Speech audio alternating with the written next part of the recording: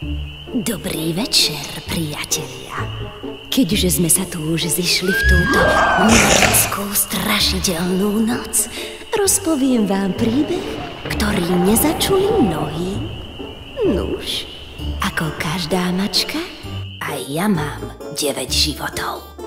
Počas prvých 6 som stála pri zrode tých najväčších objavov, vynálezov a udalostí.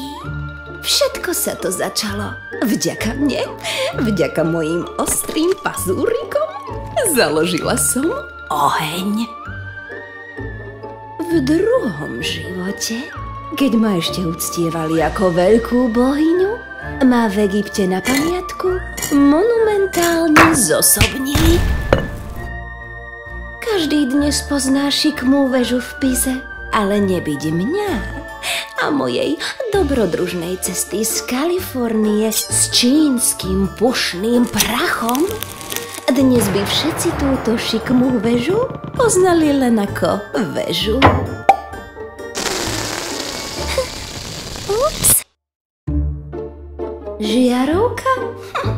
Ten geniálny nápad bol môj. Doslova.